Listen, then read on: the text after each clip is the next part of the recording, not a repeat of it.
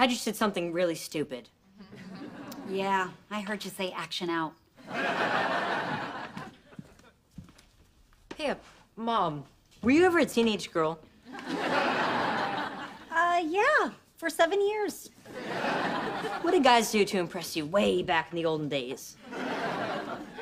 Well, you know, they churned some buttermilk, raised a barn. Look, if this is about impressing Lola, just be yourself. You're a great guy. You're my mom. That means nothing. Okay, how's this?